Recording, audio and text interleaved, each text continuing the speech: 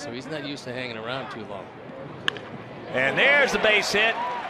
Nobody's going to get that one, so here comes Diaza.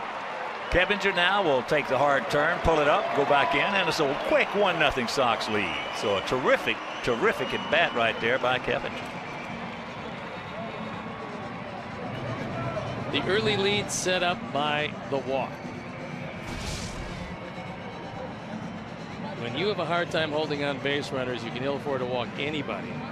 And Keppinger, after consistently trying to take that ball to the right side, finally got a rolling breaking ball that he could pull, driving in his 5th run of the year. And 2 hitters, 1-0. And when you're trying to stay inside like that,